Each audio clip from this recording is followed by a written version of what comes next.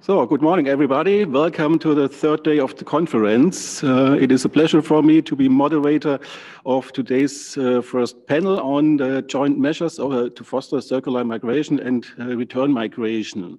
My name is Daniel Göler. I'm professor for Geographic, Migration and Transition Studies at the University of Bamberg in Germany.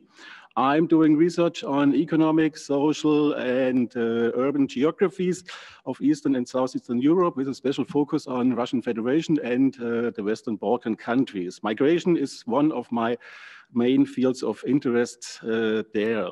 Let me explain the panel's agenda for today. Firstly, I will briefly introduce the topic and the panelists. Then we will have a first round with statements from the panel. Of approximately 5 minutes maximum, followed by comments by the audience and again, reactions from the panel. This will be flanked by an instant online survey. The results of this survey will serve as the basis for a third last round of discussion. Everything in 90 minutes, which will be very, very challenging for all of us. For introduction, I would like the colleagues to start with a video which is prepared by Deutsche Welle. Please.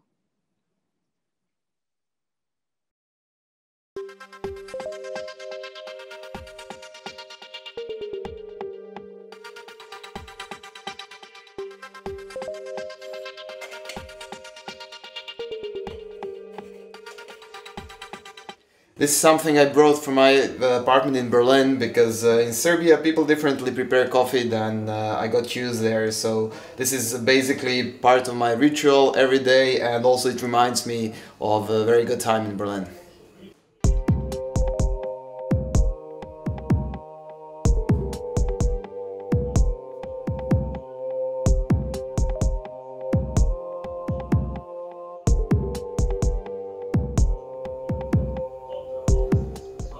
To me, it always seemed pretty unfair to just sit in my apartment and watch news on the computer and not being actually part of the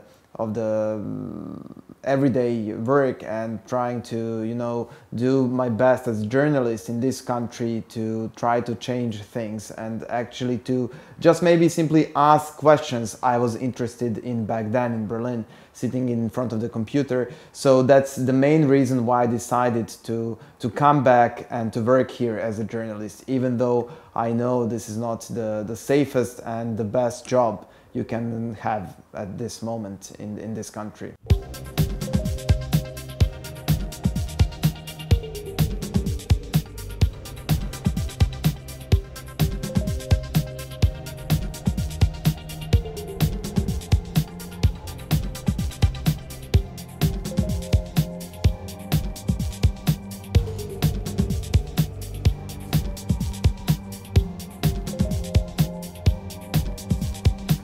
I don't see right now that things can change that rapidly in order to for me to stay. But what I'm hoping to see is that kind of to be a part of the change, to be here, to try to be present in this country when change comes. Because I think that's what every journalist is striving for, to be part of the change and to be at the right place at the right moment.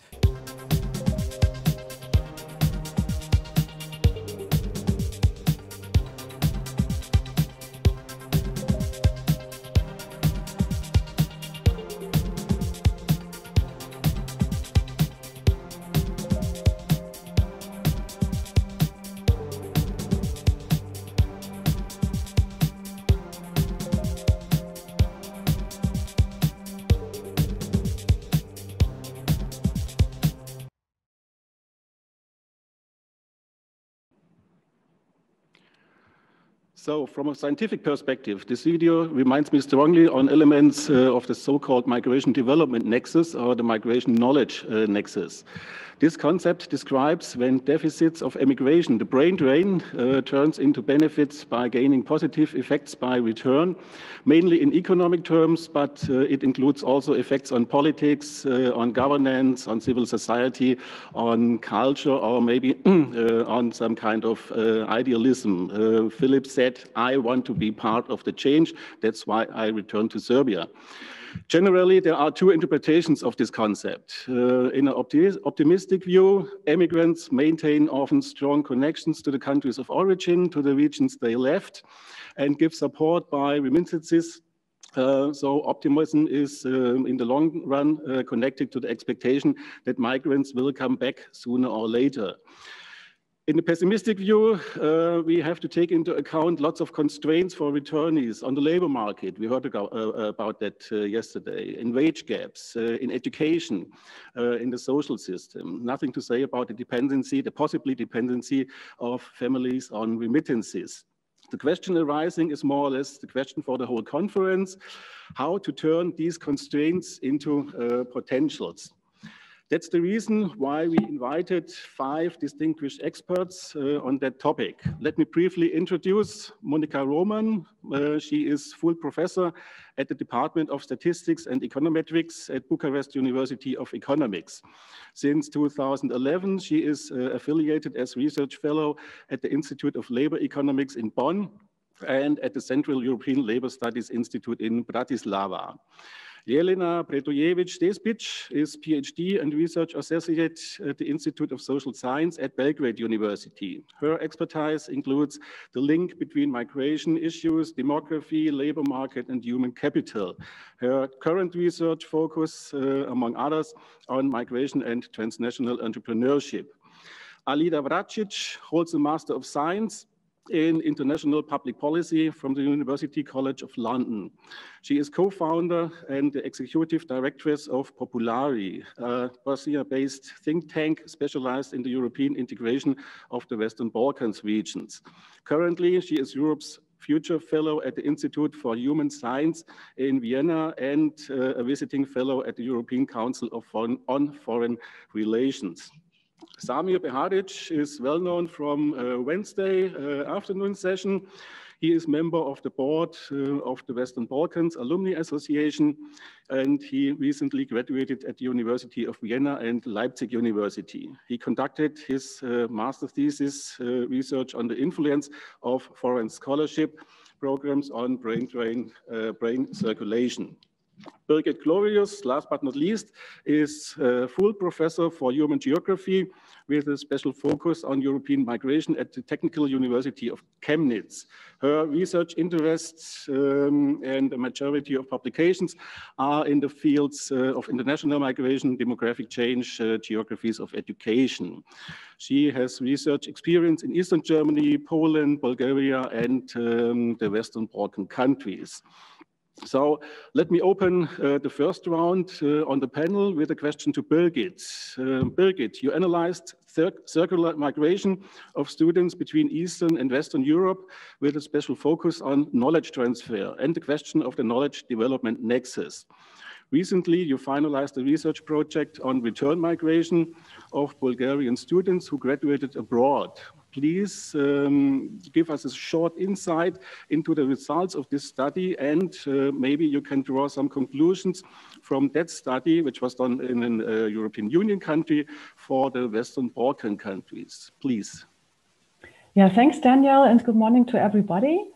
I will briefly talk about this Finnish project where we were interested in migration biographies of young Bulgarians who decided to study abroad. Most of them who we did interviews with studied in Germany, but there were also people who went to UK, to Norway, or to the United States. And we were interested how those young people take the decision to either stay in the country of emigration after graduation and enter the labor market there, given that they already are very well socialized with those host countries, or if they take the decision to return to their country of origin in the context of wage differences between Bulgaria and Western European countries. This would be a step against economic rationality, if you look at it from migration theory. So you would always estimate that people rather stay abroad. How did we do this research? We selected 30 interviewees in Bulgaria who returned, and 30 persons in Germany who graduated there a while ago and had taken the decision to stay in Germany. It was a qualitative research. We did biographical interviews, as we assumed that those young people's migration decisions are very much connected with life stage decisions. Just very briefly, a couple of findings, and I will concentrate on the returnees whom we interviewed. So what were the main reasons to return? Some of them just returned because they had planned to return after graduation, but in fact it was not that easy to determine this, because often it was more complex why they returned. Social life was a strong reason to return. So the wish to reunite with families, with friends, to enjoy the climate, the food of the home country, and so on. They did not return for economic goals, but I would say there was a part of returnees who said they returned because they thought it would be good for their career development. And there was one interviewee who said, well, I have the impression the people who return are those who want to grow. So really anticipating that the situation in the country of return is not easy, it's a challenge, but as we just saw in this little video, really the motive to make something beneficial for the country, to bring back knowledge to the country, and at the same time to grow, because you might have in this transition situation, you might have better opportunities to develop something on your own than in Germany or in another Western European country where everything is well settled already. So what does this mean for the migration development nexus? I will draw 3 very short conclusions. We saw that a beneficial return needs preparation. So people who just return spontaneously experienced some struggles, and also had some learning time until they really were satisfied with their labor market integration and career. And they reflected on that and said, well, it would have been better to prepare. How can you prepare? How did they prepare, those who did? They prepared mostly by engaging in transnational networks of people who did the same, like of former returnees who shared their experiences. Interestingly, we did not find any connection to state programs, like return programs by the Bulgarian state or support programs. It was all done by returnees in terms of NGO work or institutionalized networks. Regarding those networks, we found that also those who are staying abroad can contribute to the home country, because they engage in those networks, and especially those who were self-employed really found opportunities to do business interactions with Bulgaria, especially in the new social media market. And the third conclusion was regarding the reflections of the stayers in comparison with the returnees, that there's a mismatch between the realities in the country of return and the opportunities we have there, and the expectations of people, meaning that stayers mostly saw much bigger obstacles regarding a return than was reflected by returnees. And that's a point where I think state programs or any kind of support institutions could step in and just give more transparency about the realities at home, about opportunities, and can really facilitate the way back and the way how to become beneficial for the country of return. Thank you. Thank you for your input and keeping the time perfectly. Thank you. So let's ask or include Monika Roman. Monika, you are a team leader in the project Empowerment Through Liquid Integration of Migrant Youth in Vulnerable Conditions. I know the concept of liquid migration, but not the concept of liquid integration. So please explain that, and maybe is it a new approach to foster return or circular migration? Monika, please. Thank you. So our project empowerment through liquid integration of migrant youth in vulnerable conditions is one of the many projects financed by the European Union and devoted to analyzing the path and the practices, best practices that would lead to empowering young in vulnerable conditions in their integration process. Actually, this would be my second project of this kind in which I'm involved in. And for now, the project just started in 2020, and we are able to report some very initial results using macro statistical data. But before going into results, I would like to suggest a bit or to answer Professor Göler's questions related to the concepts. Basically, migration, as we all know, is extremely diverse recently, and young migrants are the ones facing various types of migrations in regarding the length of migration and the type of the process. So liquid migration, as you already mentioned, was introduced in 2012 by Engberson, and the concept is very much related to various migration types. Migration is no longer regarded as being linear or only circular, but it may also be in various shapes. So people are oscillating between geographical locations. They migrate in circles to one place, from one place to another place, and from there to a third place. And then they may return to their home country. So having this diversity of migration, circular migration may now be regarded as one particular form of these new shapes migration may take. In this context, of course, integration may be or should be also looked at in a more larger sense. And the concept of liquid integration actually tries to focus on the complexity of migration process. So individuals should respond and should adjust to the constant transformation of various institutions they meet in various countries. And this adjustment process may also affect the integration. So both at individual and structural level, integration process must be understood as being non-linear and unpredictable. In this context, young individuals, young migrants, a fascinating topic widely discussed yesterday. So young migrants are the most vulnerable group as they are the most mobile group.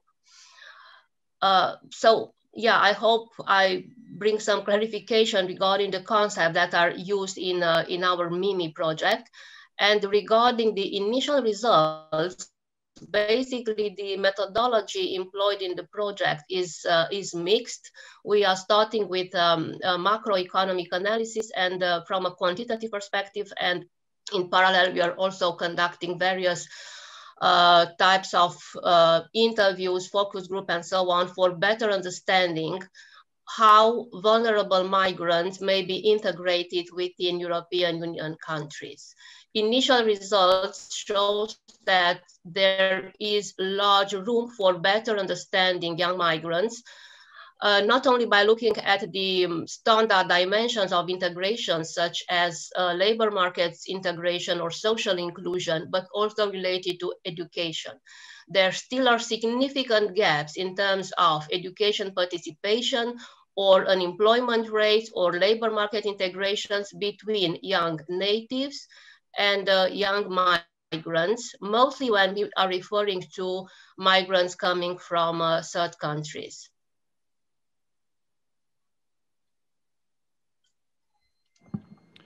Okay, thank you, Monica. So let's go on with Jelena Predojević-Despić. Jelena, you addressed, among other topics in your research, transnationalism and transnational entrepreneurship. How far do you see transnationalism as a factor to stimulate return migration of talents, especially young people? Please. Thank you, Professor Göler. First, I will take this opportunity to thank our host for organizing this important conference to better understand the Western Balkans complex migration processes and to give our countries additional encouragement to developing effective policy measures to mitigate immigration processes.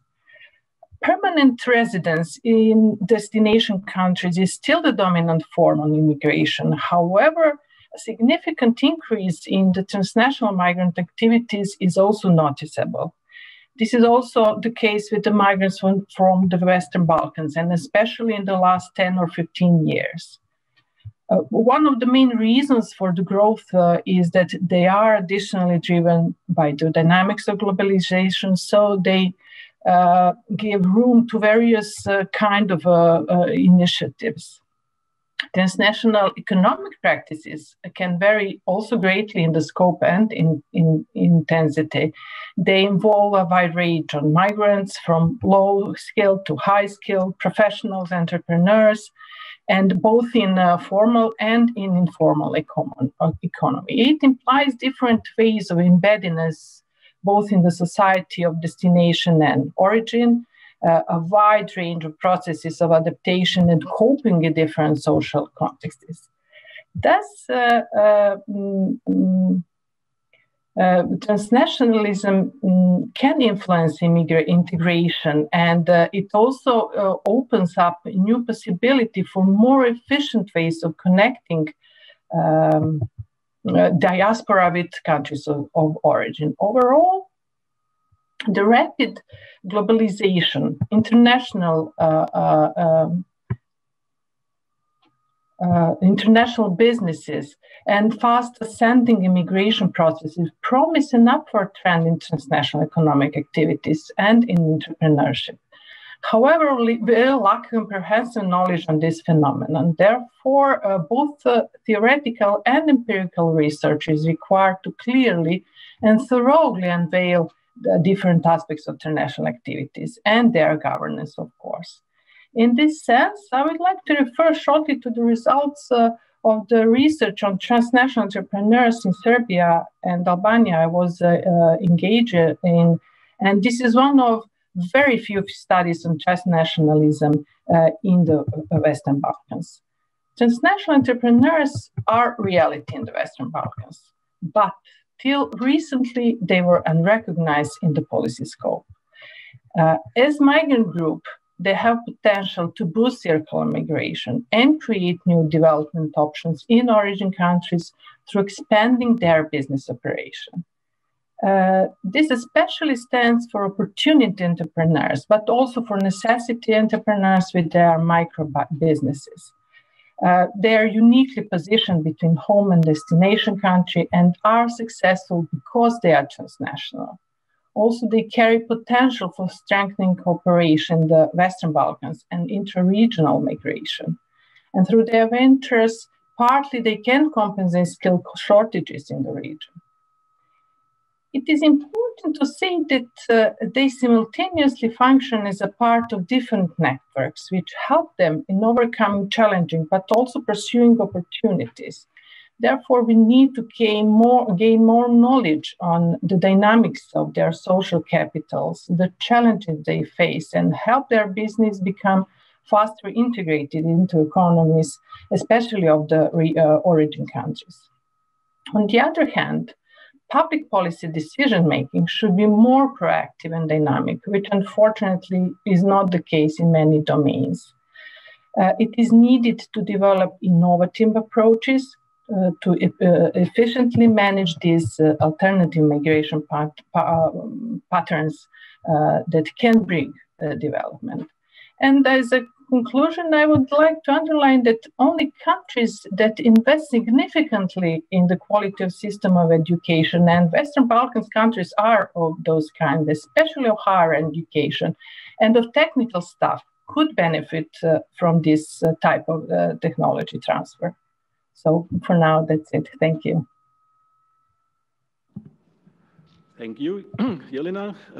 And we go on with Alida Vračić. Alida, you represent the perspective of political science in our panel. How far is European integration a precondition, a prerequisite for return, or will it, vice versa, stimulate more immigration? Alida, please. Yes. Can you hear me well? Can you hear me well? Yes, perfect. Okay, excellent. No, many thanks for this panel and many thanks for this conference. I have to be honest, if I envisaged this 5 years ago, it wouldn't be possible. At the time, I started my research on immigration and circular migration because there seemed to be no interest in the region, but also in the EU capitals to discuss this sort of thing. 5 years on, we're here and we have a 3-day conference discussing immigration, circular migration, and future prospects. So that makes me very happy. As for the EU integration, I think we should have no illusions that EU integration is a quick fix for anything. At its core, the EU is about mobility. So probably we should also observe it that way. People should move around, people emigrate, and this is perfectly normal. If you actually put together all people that are living outside of their residence in the EU, you would have the largest country in the EU of people that are commuting in between, working and operating perfectly well. Now, in the light of what is happening at the moment with COVID-19, I think this is even more important because, as you know, companies are deciding to actually promote work from home or remote work. There are more and more possibilities with digital infrastructure. So I think this is a changing moment. This is a really good moment to discuss all these issues. As we have seen in cases of Croatia, Romania, Bulgaria, EU doesn't necessarily stop immigration. On contrary, it might even accelerate the immigration. We have in Croatia, that I have followed closely, thousands of people leaving from 2013 on, doctors, engineers, but also all other people. That means basically that, we shouldn't put all our coins into one bucket. At the same time, there is this great incentive of the EU, which is the convergence. We need to promote convergence so people actually feel better at home, not being forced to leave, at least not for the economic reasons if we waive out the rest of it. And this economic convergence simply never happened. It never took place. When we talk about convergence, I'm talking about equal standards or closer to equal standards to the EU capitals at the moment, so 20 plus countries. At the same time, EU is very much invested into the region in a political sense, but also economical sense. And if you look at the trade, if you look at the ratio between the Western Balkans in this concrete sense, but also Southeast Europe and the EU capitals, this is the primary market. And these jobs and these sort of exchanges of mobility should come as really natural. So I think there is a great role that EU can play at this moment, promoting circular migration. And having said that, I don't think we really have to invent that much. I mean, there's hundreds of examples around. I personally have investigated Irish model, but there are other models that we can look upon where they have basically created an environment where people want to return to some extent, but not only Irish people want to return, but there are other people who would like to come to Ireland because of all sorts of incentives that are being created. And we're coming to the bottom line that people will want to live in a country that basically provides, where they have, and this is something that has been discussed yesterday, where they have clean air, where they have prospects of jobs, where they have good schools, where they have quality health system. All these things are part of the larger sort of EU reform. And this is exactly the convergence point that I'm referring to. At the same time, there are things that we can do as of today, because there are hundreds of initiatives being launched already in the 90s that are still existing, where we can basically plug in and try to sort of use the networks and try to use these platforms to connect people. There is also a necessity to harmonize certain things that are on the EU level, or actually in the Western Balkans, but being promoted by the EU. And I'm specifically here referring to the Eurostat. I mean, yesterday we talked a little bit, and with my colleague Tim Judah, I've done some work on it. Data doesn't really help because it's all over the place, it's scattered, it's not reliable. So why not putting this in one place? Why not having Eurostat harmonizing methodologies and harmonizing data in a way that we actually can use it as a future policy making tool? So, and then we can go on and on and on. I recently have done some work for the IWM here in Vienna on health workers. This is super important. If you watch the news today, you will see that there is a shortage of doctors and nurses, medical staff in general. This is exactly the point where the EU can basically plug into the system and help ease in a way the situation back in the Balkans if there is a shortage, because as we know, in March and April, countries of the EU basically flown in nurses and doctors from Bulgaria, Romania, and other places in order to be safe with their own medical sectors. Exchange programs, we had talked about education. This is all under EU umbrella. So at its core, being about mobility, being about economic reforms, being about convergence, I think there is a huge role that EU can play in this respect. At the same time, of course, there is a portion of work that has to happen back in the region.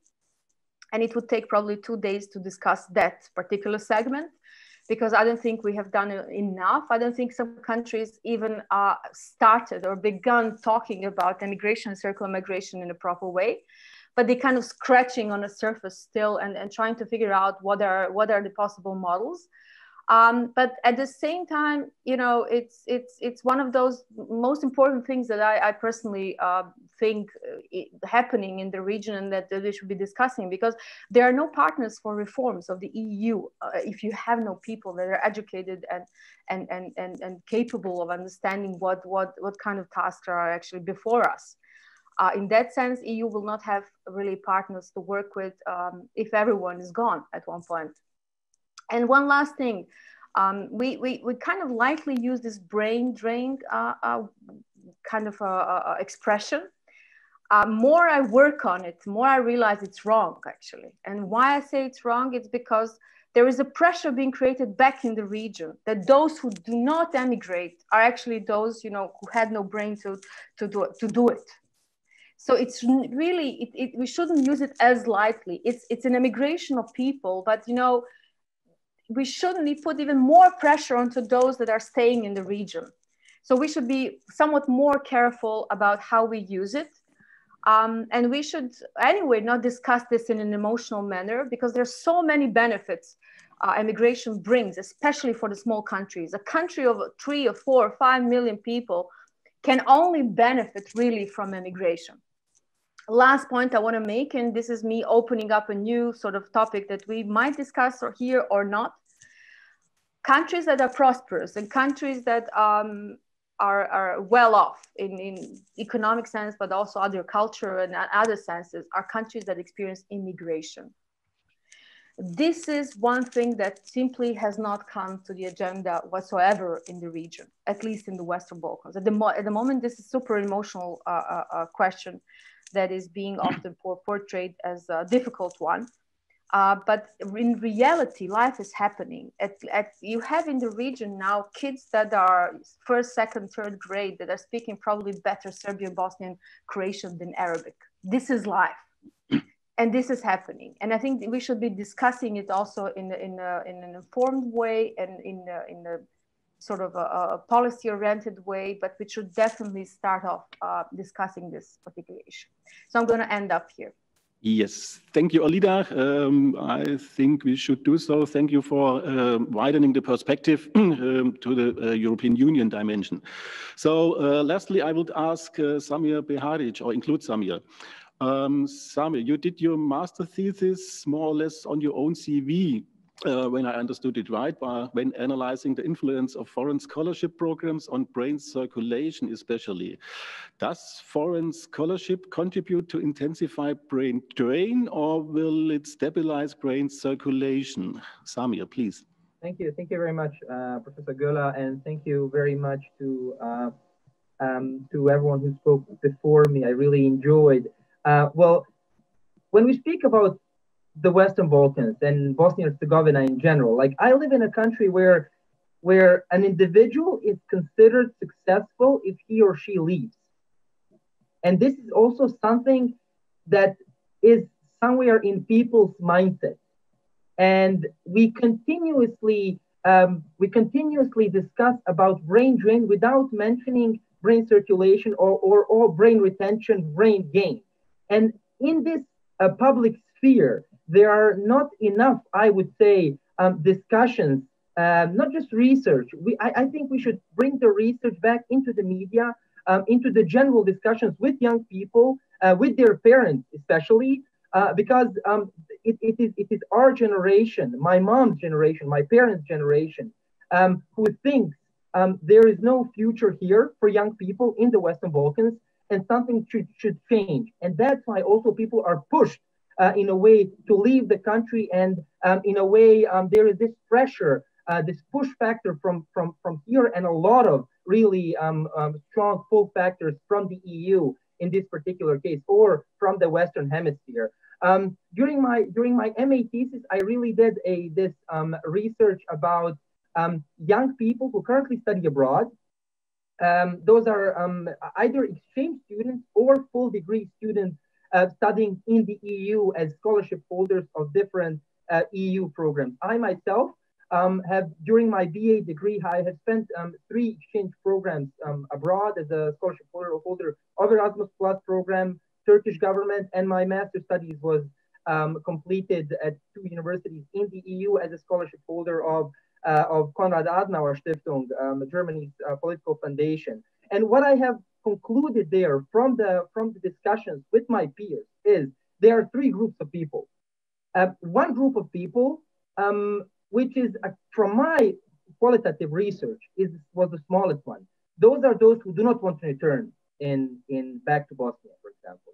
And to be honest, this is something that surprised me in a bit, because I didn't think this will be the smallest percentage of those people. They said they're fine abroad. They have met a lot of people there. They like the values abroad. They do not like the values at home here. And they said they do not want to return.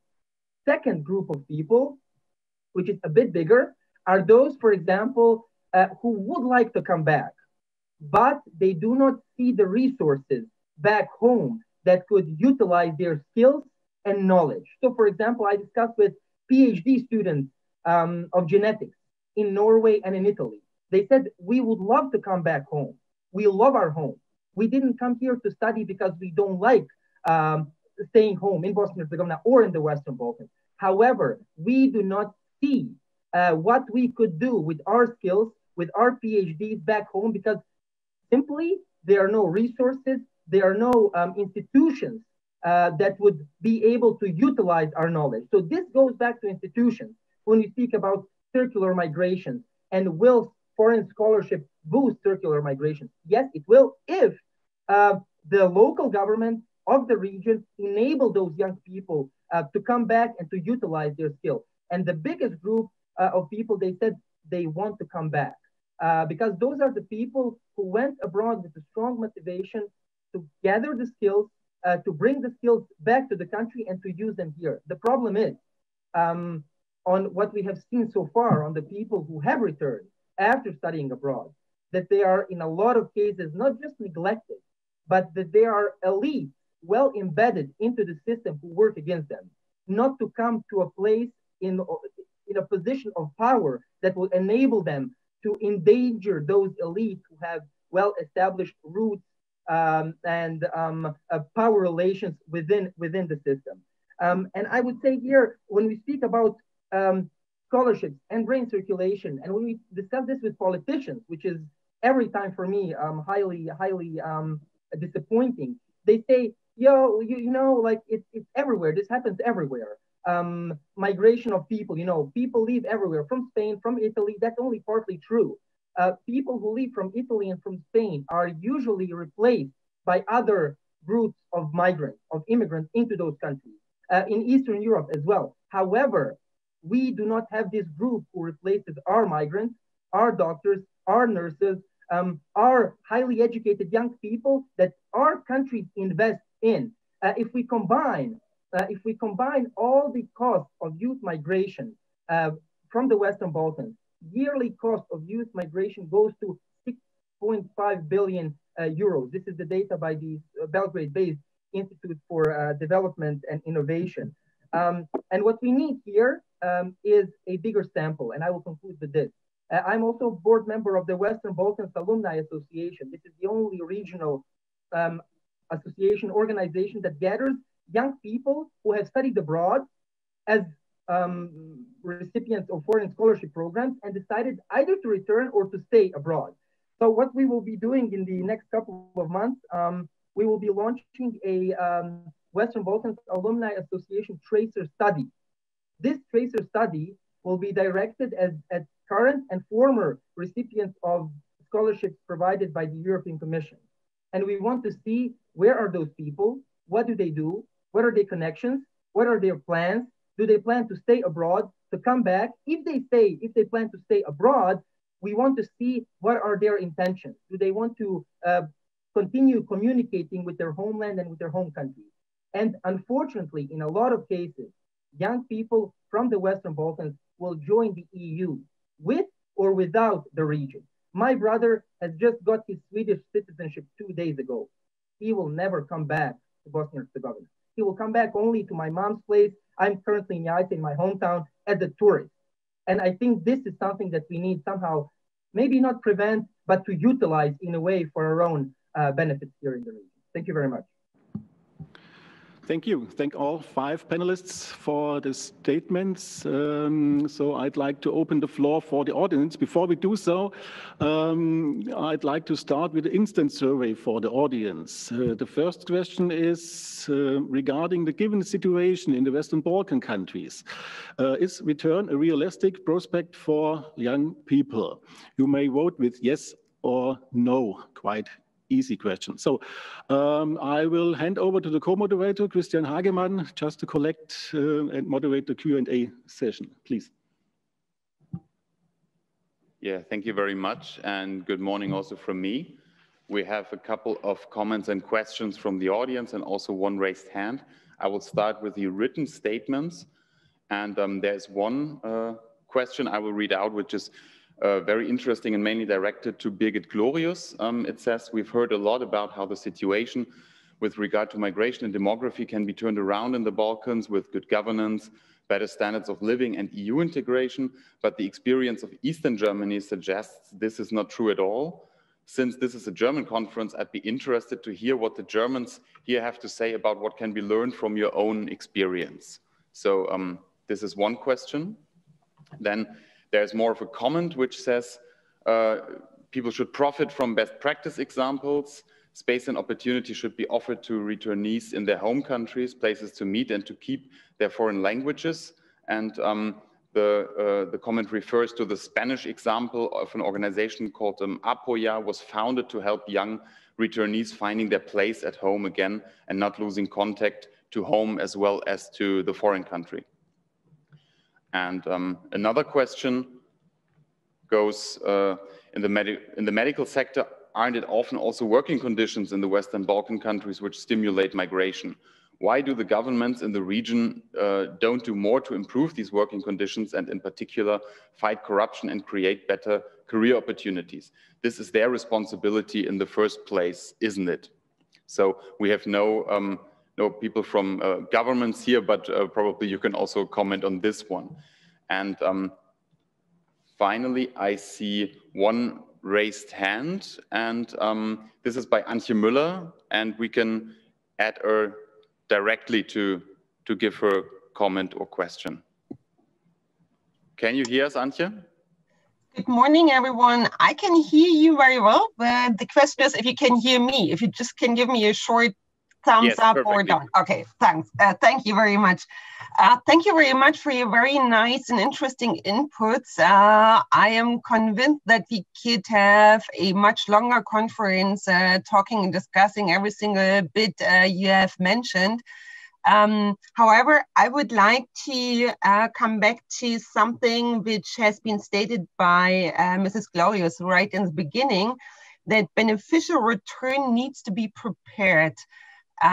Which I completely agree. I would like to give you a very short example. So what I'm responsible for the Zoran Djindjic internship program of German business. And what we do is that we give young professionals the opportunity to gain work experiences in Germany in the frame of internships in order to close their gap between theoretical knowledge and hands-on experiences, which is very often missed, in order to increase their employability back in the region. So our program aims at supporting the employability in the region. However, what we have been seeing is that the preparation to return back to the region is a very large one, and it is a very important one. So we have a very large and very active alumni network, which is on a regional basis, and we include our alumni before our new scholarship holders leave to Germany, because we have seen that many young professionals don't even regard their own labor markets as an opportunity, as a possibility to work. There are many reasons which have been discussed during the last couple of days why people would like to leave, or why people have the need or the pressure to leave.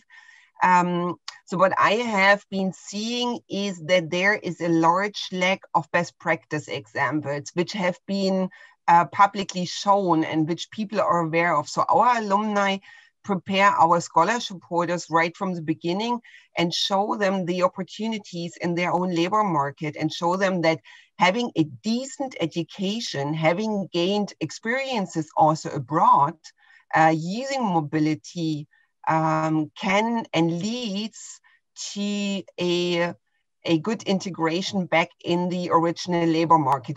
Of course, and this is like a bracket, there are many frameworks which need to be fulfilled as well. So to make a long story short, or maybe just to add something else before I would like to close my story, is what we also do, and this is something which is very important, is that we do offer many trainings and educational seminars, because the lifelong learning is something which at least we have the feeling is not very established in the region. And in order to stay on track with the needs of the labor market, if you just talk about the labor market, it needs to be constantly trained and further educated. So this is what we also do, and our alumni see the benefit of having this this combination. So it's to make a long story short, I don't have a question. I just want to put this on the agenda as well. There are many takeaways of this conference, but for me, one of the most important takeaways is that there is a lack of best practice examples in the region, and there should be, or this is a suggestion, there should be a larger focus on peer-to-peer education when it comes to best practice examples.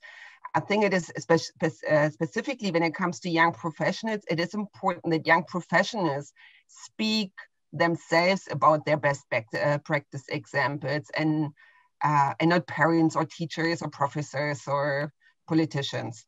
So, thank you very much. Definitely, thank you, Antje, for sharing this with us. And I might also point you to the videos we've gathered on our web portal, where also a lot of young people share their experiences, and there are also some of the scholarship holders from the Djindjic program included who talk about this experience. So before I give back to our host, I would just underline that you can still send us your statements, your questions, and you can also still answer the survey that's still going on, which I see not all people have answered yet. So thank you very much for now, and back to Daniel Göler. So thank you for the interesting questions, the interesting comments.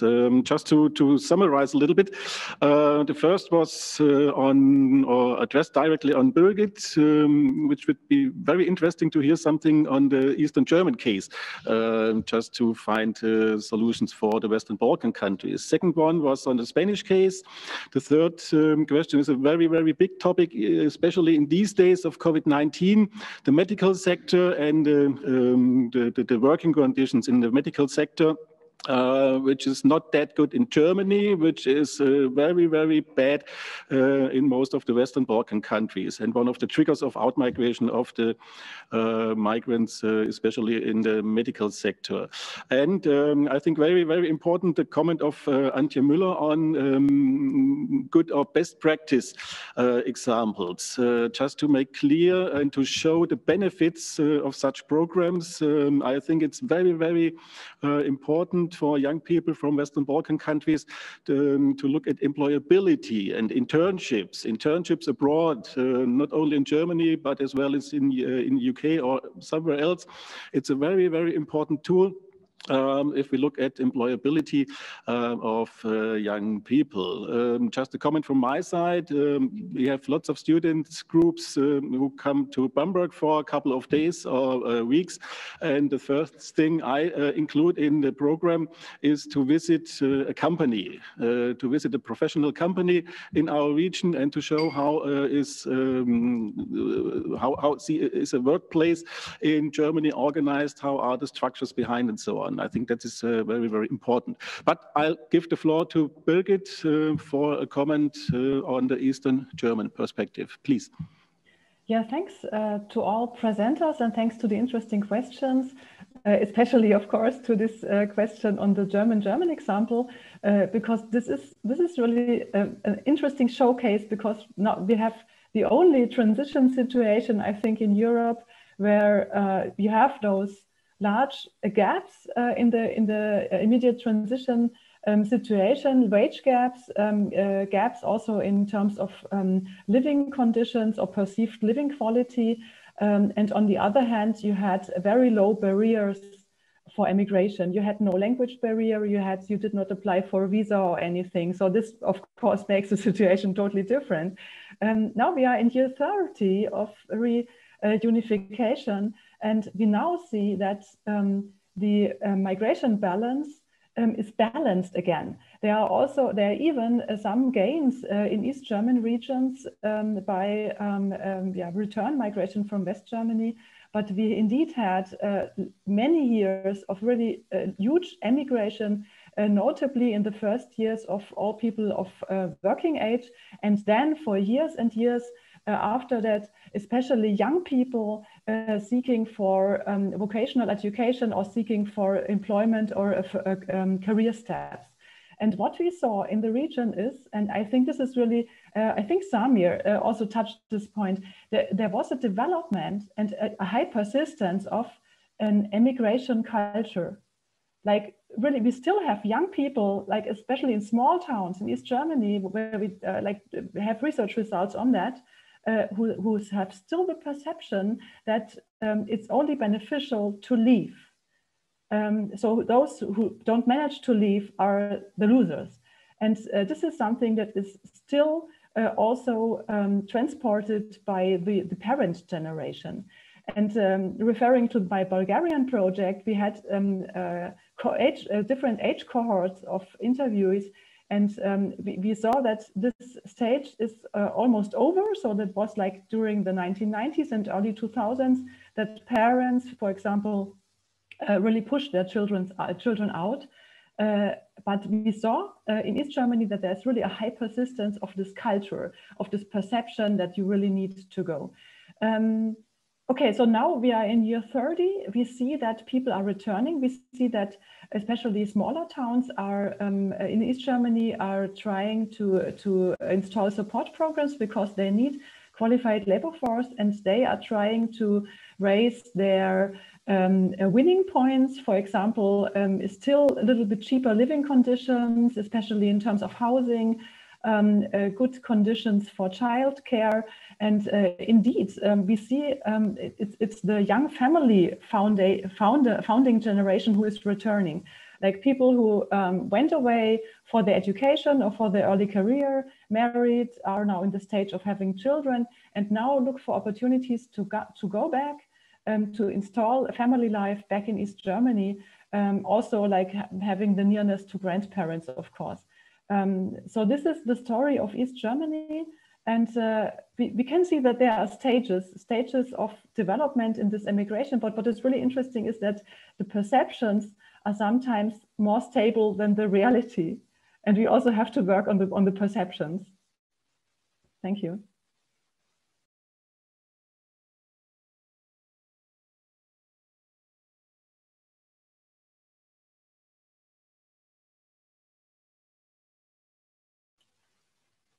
Somehow our moderator left us, so maybe we just moderate ourselves.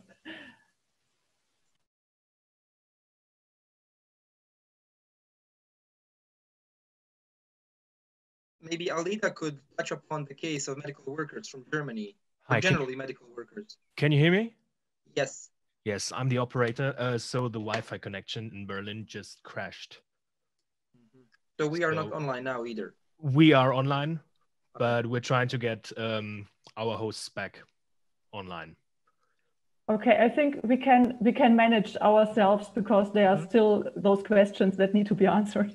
All right, as soon as we're back, I'll get them online. Perfect. And we also have 83 people actually can hear us perfectly well, so probably we should pursue this. Samir, you mentioned Germany and health workers. I mean, this is one big issue that that I've been working on. It's really medical stuff in general, and this is not happening in the last year. This is happening continuously because there are different exchange programs with GIZ, but there are also schemes where you can practically, like in any country of the Western Balkans, go to the certain focal point and start your process in order to become certified to work in one of the institutions back in Germany, be it in an elderly home or a hospital or something else. And that really is interesting because it sparked lots of interest back in the region. Now there is a good point about it, and we have seen it elsewhere. If you have people that are motivated to become medical workers and to work in Germany, in reality, certain percentage of them actually doesn't ever go. So they stay as a stock of qualified workers back in the country. So it's not necessarily, it's not per se at all bad. What I was arguing is that we should have some sort of program, and some countries recently have imposed, or not imposed, but suggested a certain establishment of certain funds, basically, places where you can put money in order to engage other doctors to operate in the region and go back and forth. And we have seen these examples. I know personally some people that can't commute between the countries, so they basically earn money and they have their tax bases in one place, but they can also operate elsewhere. And this is what I've been sort of advocating, this portability of benefits, so they can decide where you want to do and what you want to do, because there is no way anyone can be prevented to leave if they really want to leave. It would be an illusion to think that you can stop anyone. I mean, if people are qualified, if they're young, if they're ambitious, there is no way, any sort of policy will stop them. At the same time, as I said, it's really good to have, for smaller countries especially, it's really good to have this circulation, because we ourselves are not on the frontier of technological advancements. We don't have access to all sorts of things that exist out there. So having people coming back and one way or the other, infiltrating that knowledge makes all sense in the world. And the last thing, maybe the last point is, it goes back to not necessarily something that we have discussed here, but I think it's really important. The entire region calls for FDI, foreign direct investments, There is another category, which is DDI, diaspora direct investments. That would make so much more sense actually for the region, because that know-how it has more chances to stay within the region than if you're speaking about FDI only. This is something that policymakers haven't even scratched. And this is what requires strategies, and what I've seen in other experiences, this is really top-down process. This is not, NGOs, universities, clever people gathering and basically trying to sort of figure out how to do it. This is government deciding that this is an important issue, and then they trickle it down, and then they engage all the institutions, from charities to universities to education centers, whoever. This is how it works. And also one other thing that we kind of overlook here, not all people that want to return are well off. There are many, many people that simply, fail to sort of do anything back somewhere in Germany, somewhere in Austria, somewhere in Sweden, and they need to anchor themselves back. We hardly speak about those people. And this is where the state also should provide, because there are many of those too. I mean, these stories are not necessarily being spelled out because we prefer hearing about successful people that have left. Many are, you know, not in that position whatsoever. So there are different perspectives on the same kind of theme. I think we have a moderator back. So Daniel, we just kept on answering the questions. Yes. Yes, that's good that you made yourself just to solve the problems for your own. We have some serious technical problems in the studio, so I just grabbed another laptop. So it's the third computer around me, and I just try to fix everything. So I missed now the last 10-15 minutes of the discussion. I think that the round is completed now. Now you should give me a short update. Jelena, please. Just unmute myself. Thank you. I wanted to say just shortly about the need for integration programs, because it was mentioned a couple of times here. And the integration of migrants after returning, but even before the return to the country of origin, is one of the most important but most demanding processes. It involves not only adapting returnees, but also the local communities they come in and return. However, it requires long-term support, also strategic approach and significant resources because available programs that exist usually cannot meet.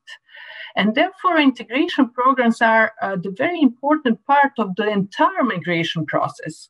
Also, the policy should include measures to reduce the costs and negative effects of migration. Having in mind the focus of our session, among the most significant measures are those to minimize the family disruption caused by the circular migration. And the circular migration on Western Balkans is reality. We must accept it, but it is invisible in statistics because it lasts less than 12 months and it is made in informal economy, majority of it.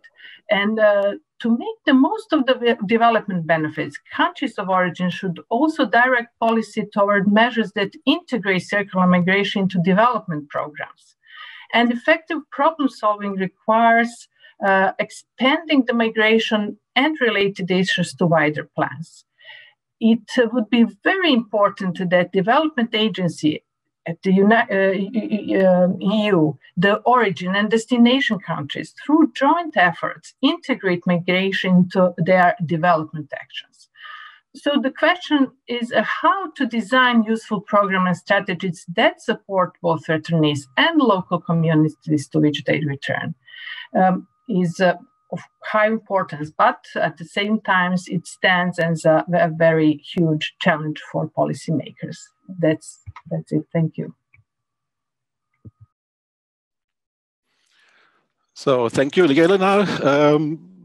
Now the round is completed, I think. The second round on the panel.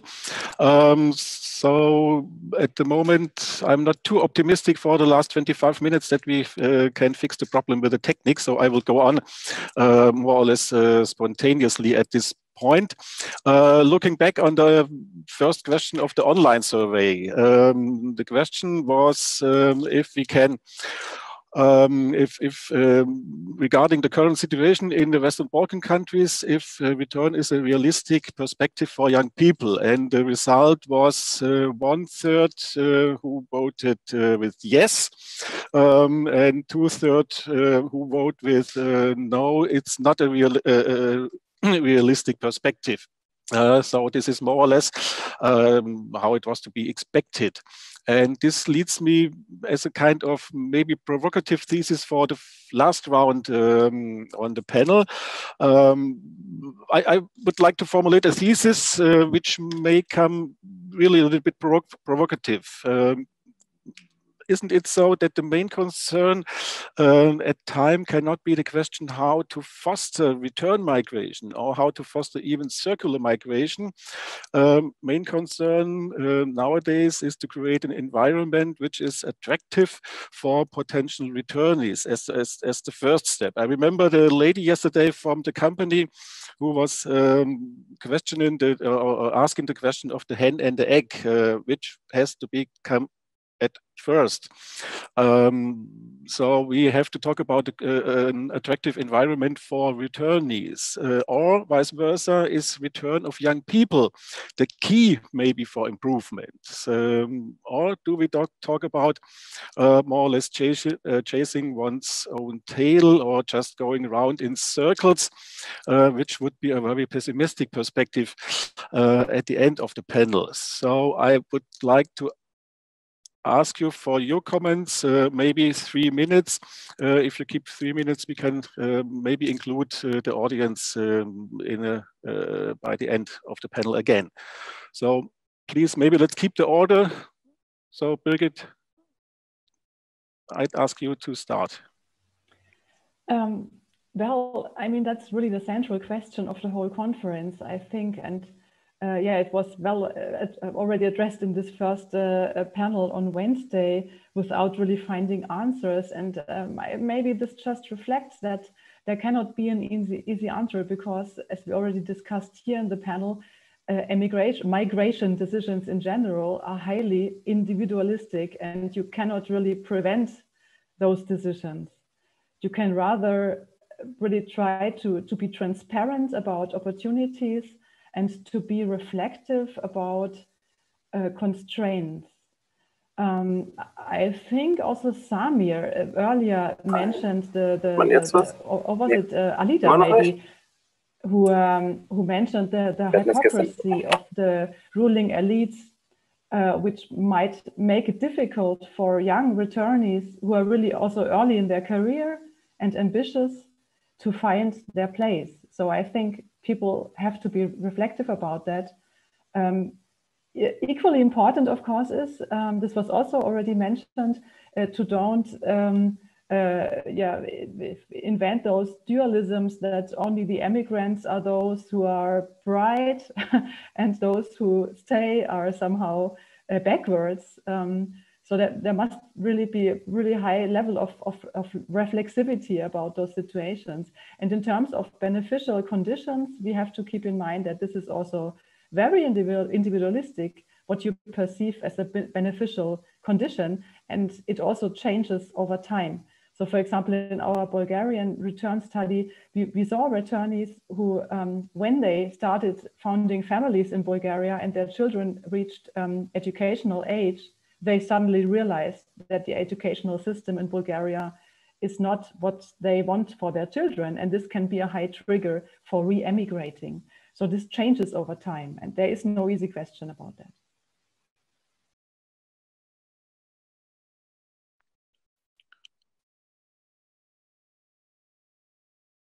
So thank you, Birgit.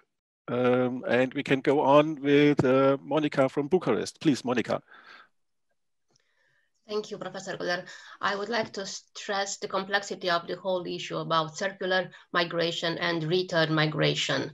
Actually, circular migration is definitely beneficial. It is a beneficial process for labor markets and also for migrants themselves, because the knowledge acquired during migration would create human capital that would encourage further movement and the development at origin and sending and the destination countries. Being beneficial, return migration as a part of circular migration should be encouraged by countries with a strong outflows of population, because as we all know, in our countries, in countries like Romania and Balkan countries, there is a severe shortage of labor in many sectors. It was already mentioned, medical sector, but in other sectors with lower skilled labor force, such as construction, we also face labor shortages. Therefore, I would say that return migration should be fostered and should be considered policies for encouraging people to return, at least for specific time periods. In this sense, at least in Romania, we have analyzed the best practices in terms of policies developed for encouraging people to return. In our paper written by myself and my colleague Remus Angel, we emphasize 3 best practices that are put in place with success. The first one is related to medical doctors that are encouraged to return to Romania through various measures. And of course, the most successful one was to increase the salaries. And in the paper, there are reported, it is reported how this measure was implemented. We are not sure at this moment if the return migration will be possible, but at least the outflow of Romanian doctors abroad is at some point discouraged. Another example relates to entrepreneurship. Actually, there are put in place some programs encouraging Romanians living abroad to return to Romania for opening businesses. And significant amounts of money are allotted for such projects, for such programs. For instance, one project may be financed by up to 100,000 euro. In the previous program, the projects were financed up to 30,000 euro, and the program was successful, and a significant number of startups were open, and also a significant number of Romanian living abroad return. So I would just like to emphasize that in the end, decision makers are the one having the key for supporting these processes and for controlling economic imbalances related to labor market shortages and economic development. Thank you.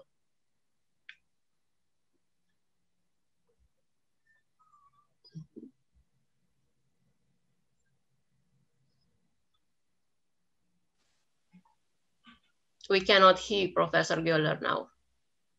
We cannot hear you. We should probably continue self-moderation. Yeah, so the issue of best practices was also raised by Antje Müller, and I hope this provides a bit of more optimistic perspective on what can be done. Maybe Birgit can take the moderator's place. I can try. Ja. Nein, es kommt nichts. Now we hear you, Professor. Until hear you now. So you are very weak, but now we can hear you. Try good. To listen to you. So the colleagues around me are very, very busy at the moment and just try to fix the problem. So we fixed it a little bit, I think, so that we can finish the last round. Okay, your statement is finished now? Or? Yes, mine is finished. Yeah, you should. Yes, okay. It's hard to moderate if you don't hear what people say. So that's the problem at the moment. So please, Jelena, maybe you can end something from your perspective, please. Thank you. I would like to be an optimist. Encouraging people to return is important. Actually, it would be best and also most difficult to reduce further immigration through systemic reforms. As was underlined, but it is also it's not too much to repeat, it's crucial to establish the rule of law, high quality public services, the high standards of education and healthcare, and above all, the prevention of corruption and supporting independent institutions, judiciary and investigative journalism as democracy backbones. All Western Balkan countries need to significantly intensify European integration processes. At the same time, these changes would also help to better use their knowledge and skills acquired abroad, returnees, of course.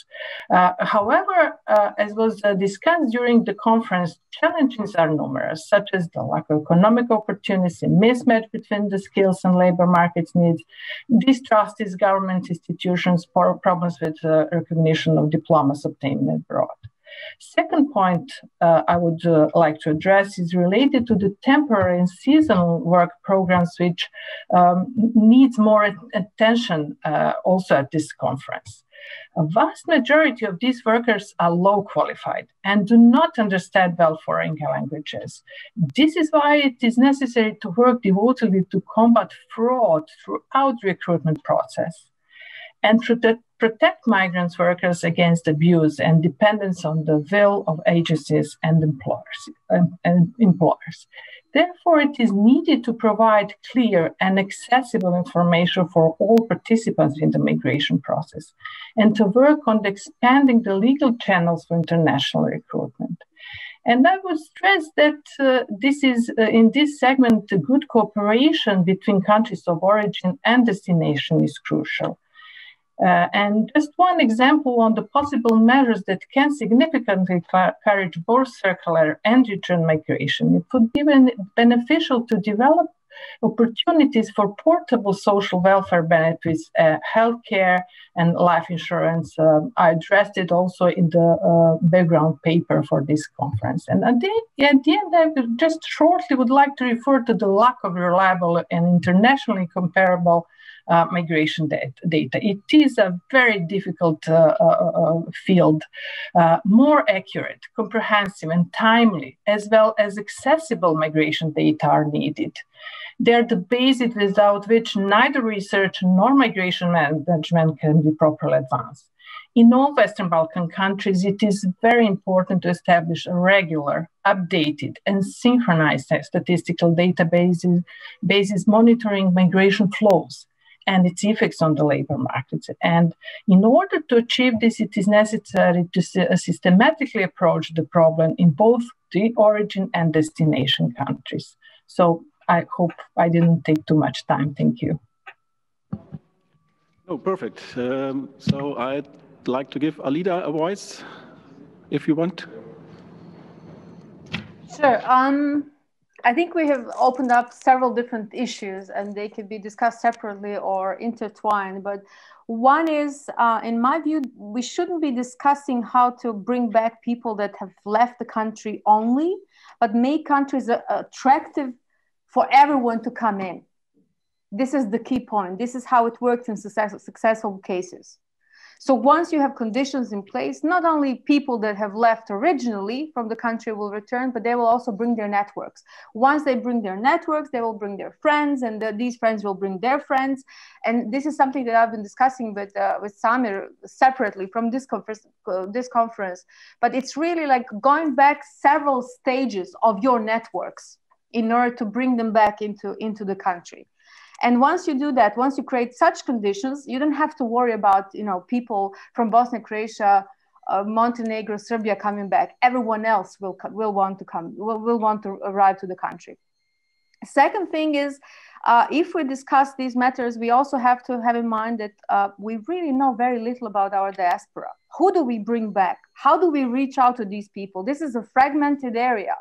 I mean, all these people are all over the place. That there are like several different associations where they're anchored in, but not necessarily, not necessarily all of them are there, and not necessarily all of them are, with the same scope of interest and the skills and qualifications and everything else. I mean, this is something that we haven't even begun. So talking about these things, we have to sort of go back a little bit and try to map up our diasporas in order to know who do we actually refer to, who do we send these messages to.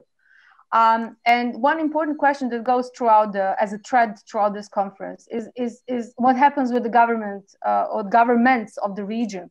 it's their liability, it's their responsibility to actually fix these things that we keep on talking about: corruption, political bad, poisonous atmosphere, toxic environment, pollution, all sorts of things. I have to say that there are people that are fully aware of this, that are working within the government. They're good people like everywhere else, like in any other company, private sector, NGO. But there seems to, what we lack is this systemic sort of approach to it. There is no strategy. I haven't seen a single really comprehensive strategy that says, this is a big picture. This is, this is the region 10 years from now. If it doesn't go beyond their mandates, it doesn't happen.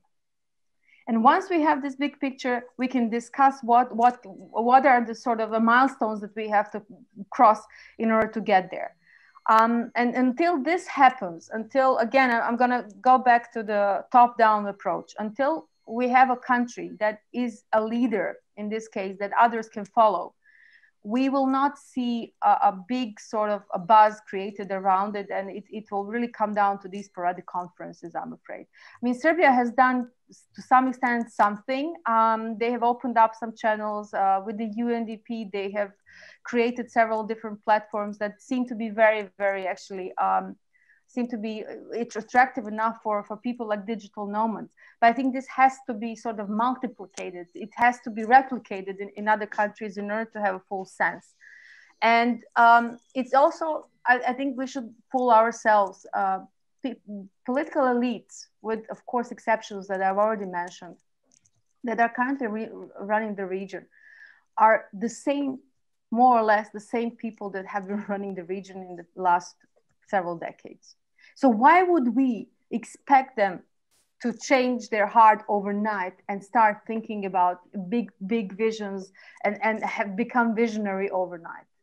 I don't think this is something that is realistic. It is not realistic for the EU integrations. It is not realistic necessarily for the question on immigration.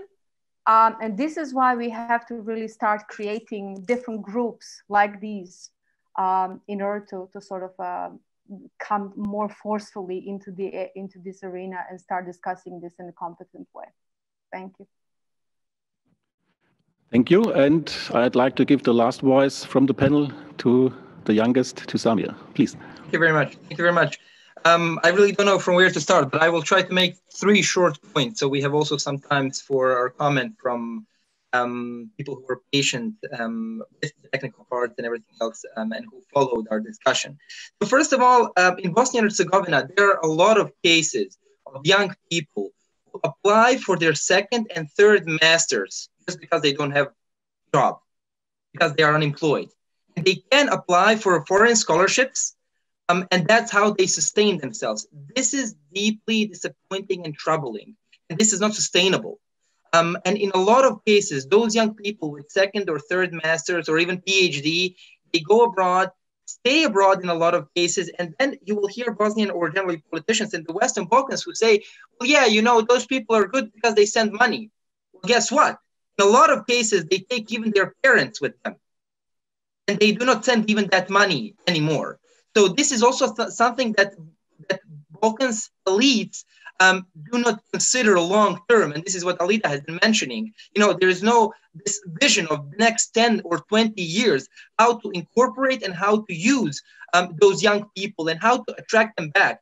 Professor Göler, he was mentioning a very good point about internships. In our joint paper, during the last 13 weeks, I was a part of a young team of 12 young people from the Western Balkans who wrote a paper which is available on the platform about how to solve this problem of brain drain, brain circulation, how to integrate people. One of our points is related to joint exchange programs of students and young professionals within the region. This would boost brain circulation within the region of young people, young Serbs, Albanians, Macedonians, Bosniaks, Croats, who will be able to, study at different universities within the region, but not just study, also to go and do an internship or traineeship within the region. We do have successful companies where young people would be interested to gain experience from. Make it like even within Bosnia, it's not possible to study at different universities within Bosnia, within the same country. It's not possible, you know, to go for an exchange. I cannot do the same within the region. And I think, and we think, the group of young people, one of the recommendations is that the Western Balkan government should work together with the European Commission in establishing such programs. And I will conclude with, I have also read the comment written by Azra Berbic, and I'm glad I'm not the only one. Unfortunately, I'm not the only one who noticed that the first panel, the ministerial panel, where politicians and ministers were speaking, didn't bring anything new, no solutions to the table. And this is something I think that we need to take care of, and this is something that we need to focus on, working with the politicians, trying to push them for more sustainable, concrete solutions in order for our young people, young professionals, people with experience, knowledge, and very important, contacts to come back or utilize their knowledge for the whole region. Thank you very much. So, thank you, Samir, for your statement. I'm completely with you. So when I remember the first day, Wednesday in the afternoon, we started with a trailer of the young people, of voices of young people, and they addressed very, very detailed and very concrete problems they are facing, substantial problems they are facing. And I was really, really disappointed by the answer of the politicians, of most of the politicians, because I heard nothing new. I heard the same things I heard 20, 25 years ago, 10 years ago, 5 years ago. This was not a step forward, it was a step backwards, definitely. And yesterday, if I remember right, it was also a statement by one of the politicians who said, my country is badly hit by emigration. My country is badly hit by emigration, but emigration is not an unavoidable natural disaster like an earthquake or a cyclone or something else. It's a consequence of bad governance. It's a consequence of the business environment. It's a consequence of the social system, education system, all the things we talked about yesterday and today, as far as I realized in our panel as well. So I think it's important, just to wrap up in a minute, economy is one point. We have to improve the economy in these countries, in the Western Balkan countries, like it is the case in other parts of the world, to stop emigration. At the moment we have to deal with, we have to live with emigration because people on the Western Balkans are living from emigration. If we look at remittances in some parts, mostly in the rural peripheral parts, remittances are the safety net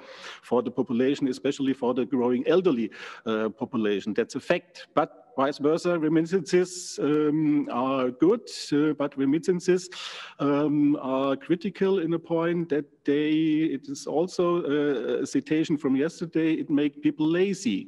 It made people not thinking about innovation. Remittances block innovation. So we have to keep this in mind. Business environment is an important point, which was addressed today several times, which will be addressed in the next panel maybe.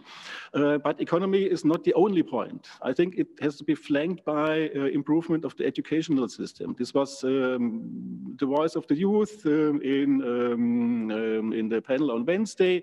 It was the red line yesterday. I think education system is of the greatest importance if you look not that much on circular migration, but on permanent return migration. Especially in the long term.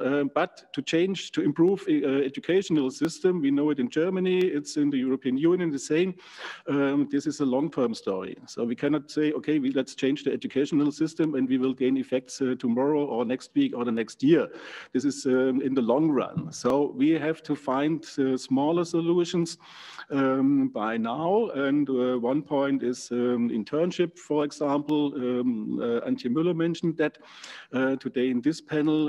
Another point could be for academics, for example, the idea Ilir Gedeshi formulated that scholars, academics from UK, from Germany, go to Western Balkan countries for some seminaries, for some lectures, just for 1 week, maybe for 1 month or something like that. So this has to be part of the small solutions, and small solutions are good because we can realize them, we can implement them on the short run. So that's my thoughts.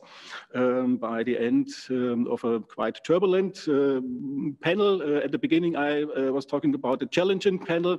I was thinking on the time, but not on the IT. We had some IT problems, but this is part of the story if we make online conferences. Thank you for joining the panel.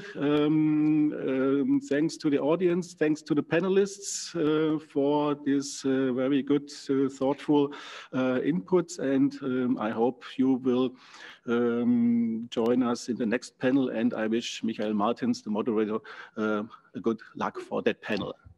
See you soon. Goodbye. Thank you.